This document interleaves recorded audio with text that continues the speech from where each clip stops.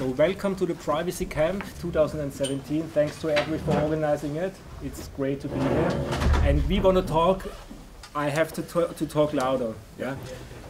Okay, we want to present this book. It's called Heat, and it's called the Handbook on the Evaluation of Anti-Terrorism Legislation.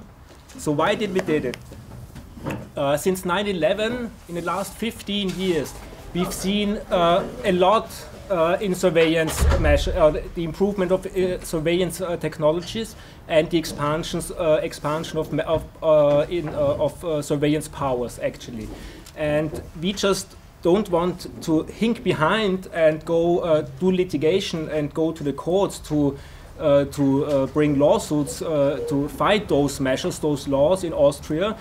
We wanted choose another approach. So we provided this book, and it's basically an evaluation of all the surveillance measures and laws in Austria, the technology used by law enforcement authorities, and a first rough technology impact assessment.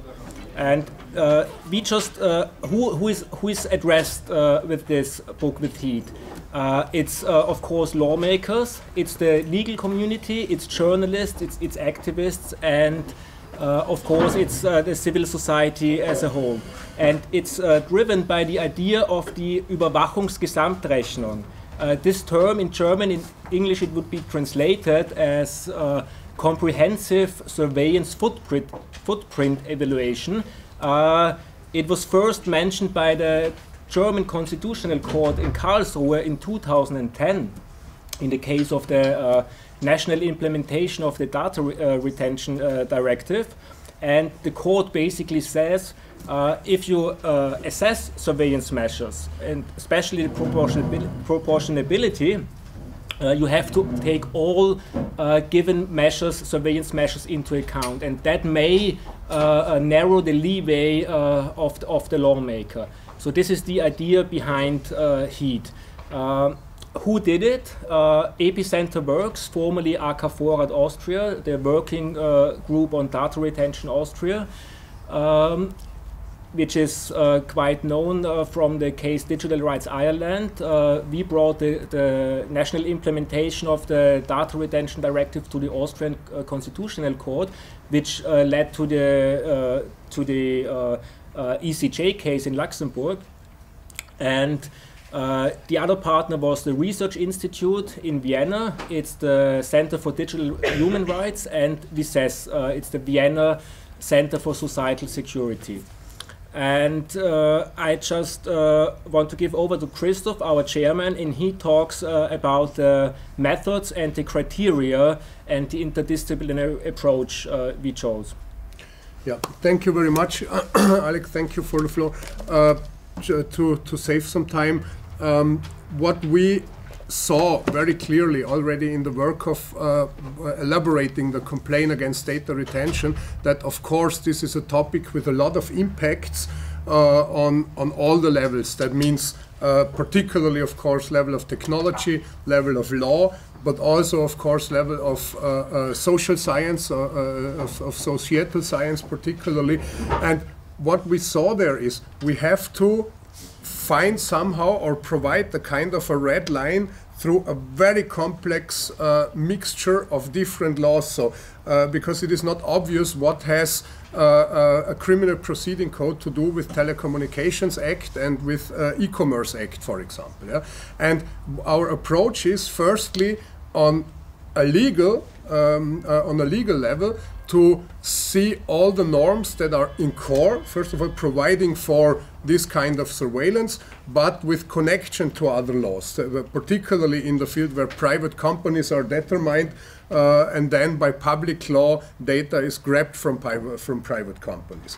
That was one part that shall particularly show in the book also interconnections, what for example has to do the wording in the criminal code according to the membership of a terrorist organizations, what has this to do with the possibility to access IP addresses?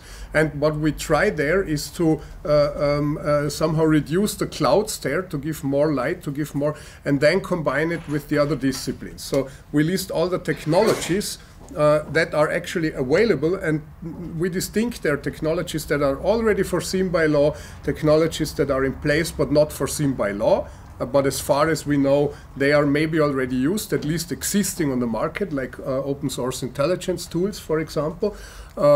And also these cases where we see that technology is provided for by law, but just for a part, like an IMSI catcher, for example, where the law says yes for localizing, but the technology is able to make really a tracking of the content, a lawful or not lawful, but an interception of content, even though the law does not provide for it. So we tried to figure out, we worked with also parliamentary requests with members of the parliament in Austria, with who we were more close. And in the end, the output of all this, also combined with the societal questions behind it, and already a lot of research that has been done there in the last years, to bring out two things. One thing is a set of criteria, whereas not everything is completely new. Basically, it is following the systematic of the European Court of Human Rights to the proportionality principle, like criteria, there is a legal base. That means how determined is the legal base? Does it provide for everything the technology allows? Is the measure at all feasible to suit the purpose that has at least claimed to be the purpose for the measure? Is it then, if it's suitable, is it really the lowest interference possible, or would it be possible to have another instrument to reach the same purpose? And then, of course, in the end, what about the cost of it? What about the balancing? That means the proportionality in the narrow sense.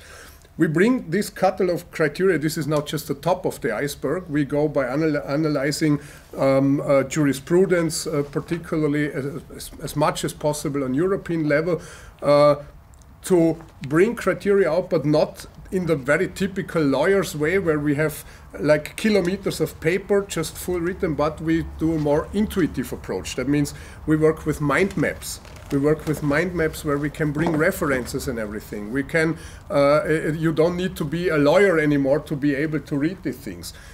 We have the second big part on the side of that set of criteria. We have an action catalog. An action catalog that is a recommendation, of course, basically for public administration, for the government, but addressing also others, where we say where to put priority with methodology, to think it really as we know it in the, for example, in the topic of information security, to follow a dynamic thinking of a plan, do, check, act cycle.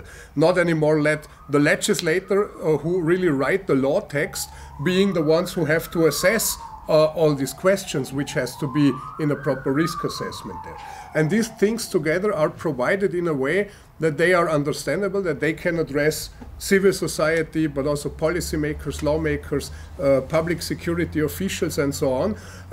And the plan is in the next step, when you see, for example, this kind of mind maps, these tools are meant to be in the next step online also. That means to have an online version.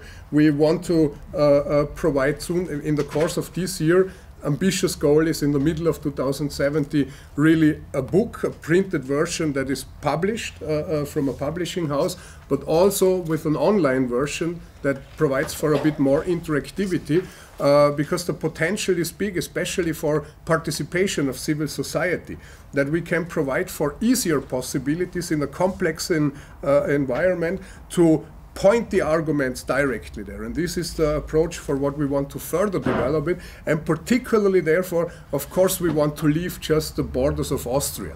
It is mainly made for the situation of Austria, but a lot of topics, what we see, a lot of topics are European topics. They are not just there. So our next step is now really to bring it on the European level. So we highly appreciate today this chance to introduce it here.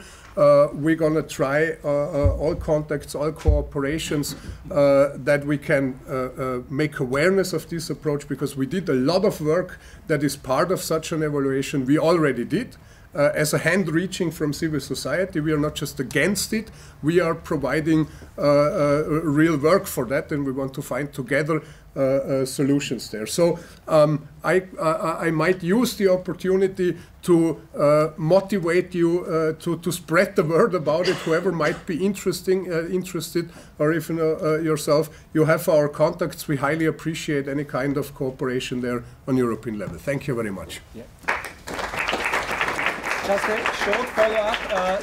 If you're interested in German speaking, the book, the handbook, is a PDF under a Creative Commons license available on our website. And of course, we're working it to translate it into English. And we provided a short info sheet in English for you, and we brought it with you. Thank you very much.